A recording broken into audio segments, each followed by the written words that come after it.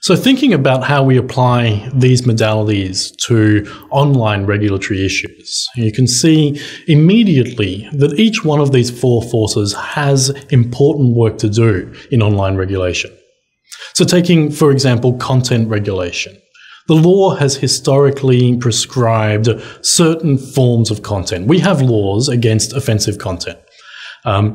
Over a third of Australians think that there is too much offensive content on the internet.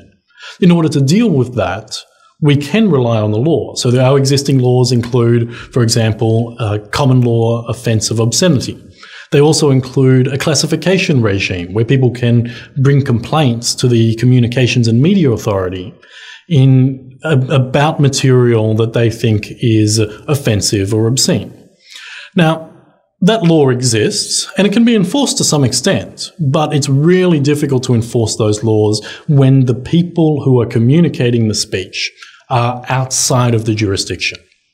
So it's hard, obviously, to enforce our criminal law, obscenity charges, against people who are not in Australia, just as it's hard to impose our classification regime on speakers who come from another jurisdiction.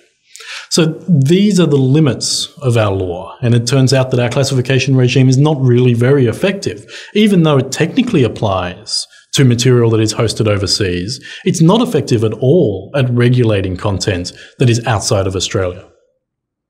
So we look at the other modalities of regulation, and some of you may remember the internet filtering debates back in 2008, 2009, where the Labor government of Australia at the time sought to introduce a mandatory ISP filter on offensive content.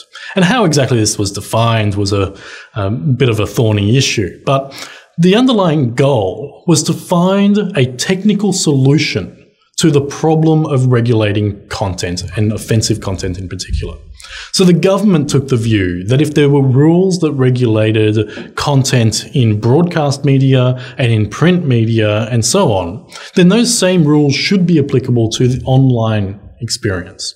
And the way in which the government sought to enforce those rules was to impose obligation on intermediaries, the internet service providers that provide consumer access to the internet, and require those intermediaries to block access to websites that contained offensive content. It was a censorship regime designed to enforce our existing standards that we apply to broadcast and publications.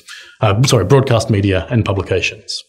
It failed in the end. It was quite a controversial regime, but it was an example of how the government sought to impose restrictions through technical changes to the code, the architecture of the internet, in order to achieve regulatory goals. There are other options too in content regulation. So, for example, we have market-based incentives. We subsidise the cost of family-friendly internet filters that parents can install voluntarily on their own internet connections to help police what their kids and other household members might be accessing online. And we make that cheaper so that it becomes more accessible and more widely used.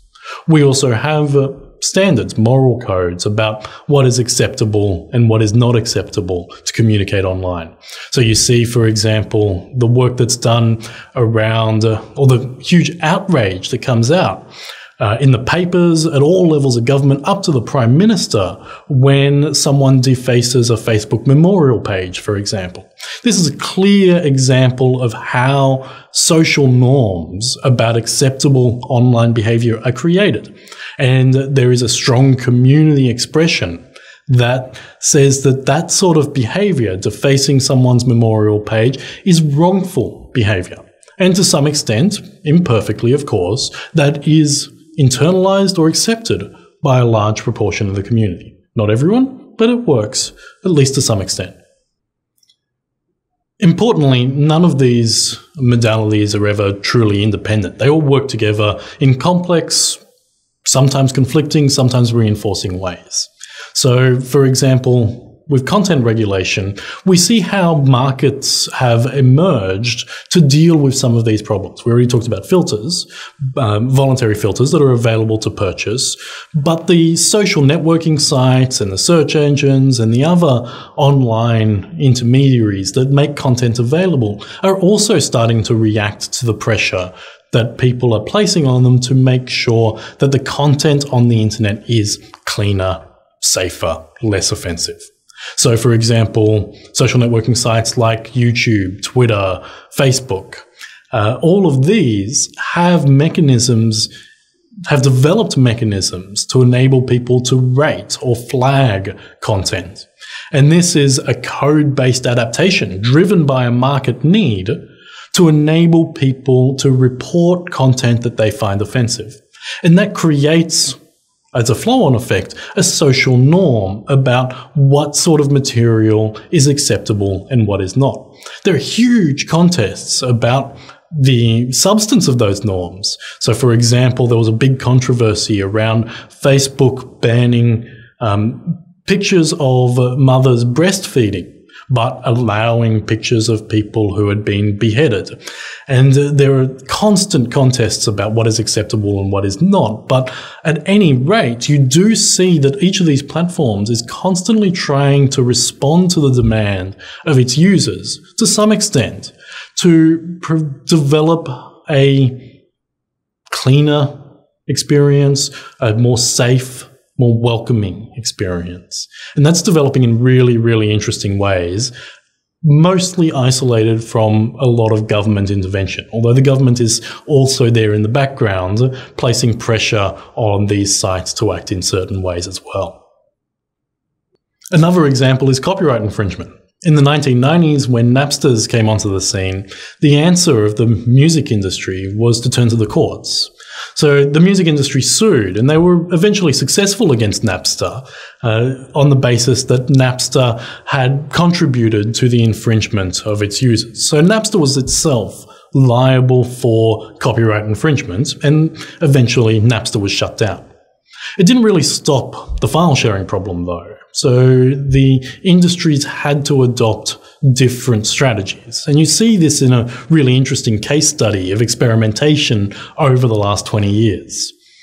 After suing a range of intermediaries and reaching some dead ends with that, the industry then turned to suing individual users, and again, that didn't work out particularly well. So at some point, around 2006, 2008, the industry turned away from enforcing copyright law in the courts and tried to go down other routes. So you remember the advertisements that sought to create a social norm that infringing copyright is morally wrongful. After all, you wouldn't steal a car, would you? So these are attempts by the industry to drive the adoption of new social norms through mass media marketing. That's been somewhat successful. Also, they've received a lot of backlash, but they are getting much more sophisticated at the way in which they feed and generate and support these social norms. The industry also turned towards code. So, for example, rather than suing YouTube, well, Viacom sued YouTube, but the other rights holder groups didn't sue YouTube. They preferred to work with Google and YouTube to develop a code-based solution to the copyright infringement problem on YouTube. So now, when you upload a video to YouTube, Google automatically scans that video and checks for any content that might infringe copyright. This is called Content ID. This is new technology developed by Google that really has a huge effect on copyright infringement, at least on the YouTube platform. So when a video is alleged to infringe copyright, the copyright owners are notified, and they then have a few choices that they can make either automatically or manually as the case requires.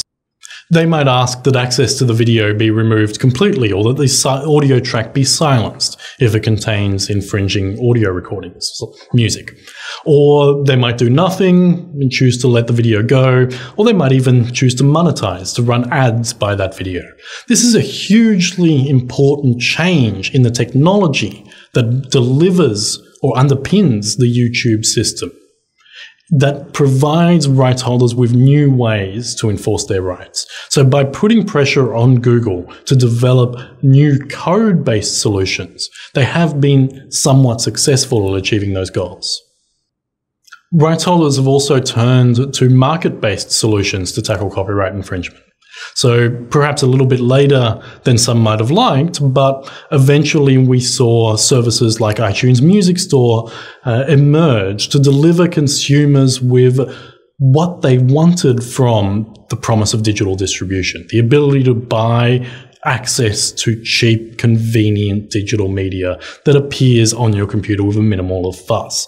iTunes fills that need for a large proportion of consumers. After iTunes come the streaming models, the all-you-can-eat systems like Netflix and Spotify that really deliver on the promise of abundance that Napster gave consumers and that the industry took nearly 10 years to actually deliver upon. The ability to access the wealth of human recorded creativity and knowledge for a flat monthly fee is a hugely important market-based intervention to change the way in which people access content.